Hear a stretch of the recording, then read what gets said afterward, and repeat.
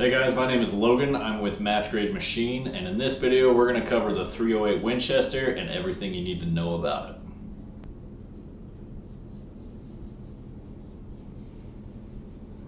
So Match Grade Machine makes barrels for the Thompson Center break action rifles, mainly the Encore, Contender, and G2 platforms. So today the 308 Winchester is only compatible with the Encore receivers.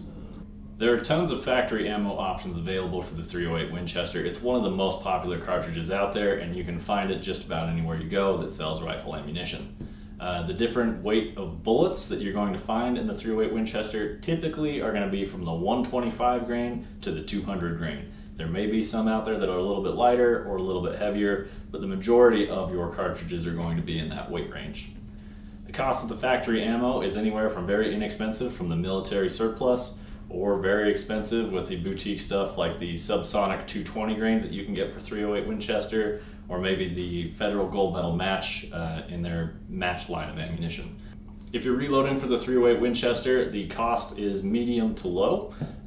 Tons and tons of components available from low end to high end. You can make it as expensive as you want it to, but you can also make it very affordable if that's what you're going for.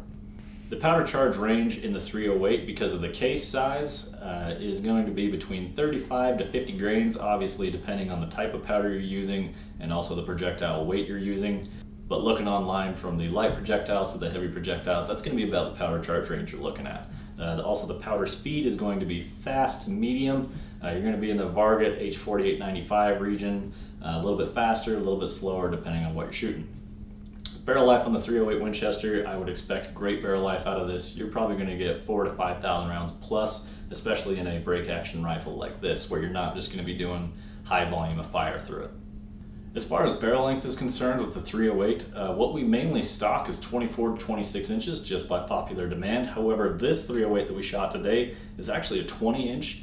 And for those 20 inches, you're getting a ton of punch for the length of barrel. You're also going to be saving weight, but you're still getting good velocities with that length. I probably wouldn't go much shorter than 18 inches if you're looking to get out and hunt with this as a rifle. 20 inches is probably the great, nice balance between weight and length there.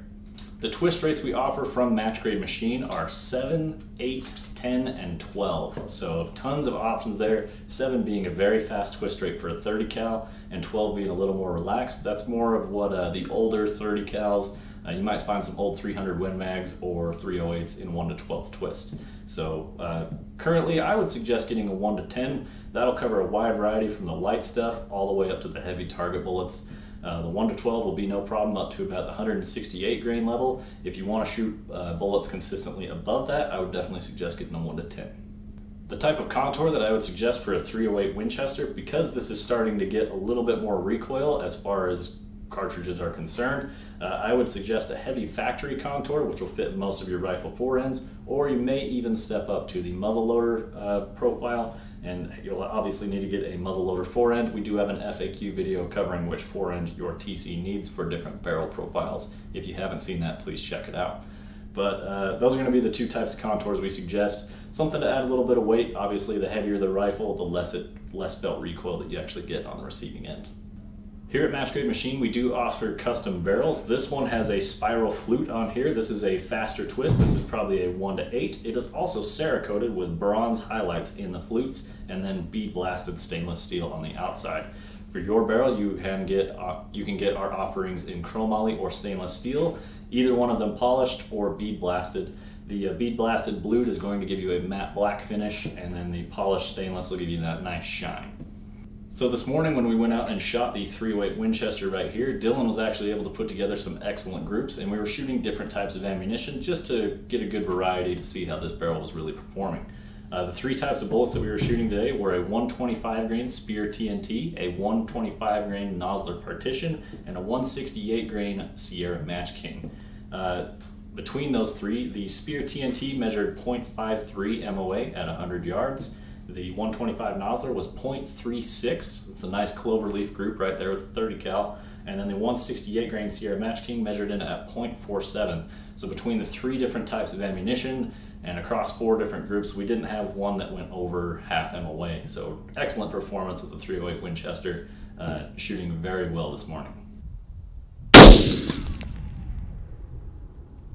After shooting 100 yards, we took our .308 Winchester out to 300 yards. We had a 10-inch steel plate set up out there. We were shooting our different types of ammo at it. After a few rounds on target, we were able to shoot a group, and we actually shot a 5-round group into about 3 inches near the bottom of the plate. If you're intending on shooting beyond probably 400 to 500 yards, if you're going beyond that, I would suggest getting one of our 20 MOA full Picatinny 5-inch scope bases. That's going to cover your needs for being able to dial up beyond that. Anything within that distance, I don't think you need 20 MOA. I would highly suggest Picatinny rail, just because you can actually adjust where your scope rings are super easy and swap out optics. It's super simple to use. As far as the muzzle end goes on this rifle, we have this one threaded 5/8 24, and that is what we would suggest doing with your rifle. It's kind of on the borderline if you need a break or not. Perhaps if you're a little bit smaller frame or you're having some youth shooters shoot this, we would probably suggest a break for it. If not, a threading an option is always a great idea. You can throw a break on later if that's something you're interested in, or you can throw a silencer on there to keep it quiet while you're out hunting. As far as the role that the .308 plays for a cartridge, it really kind of falls into everything. You can make it do just about anything you want to do. You can go out and collect big game with the .308, or you can drop down to a lightweight bullet, go varminting, or you can go somewhere in the middle and go target shooting for fun. You can get very inexpensive up to very expensive ammo if you want. It's just a good all-around cartridge. So whatever you're up to, a .308 Win is a good one to add to your list.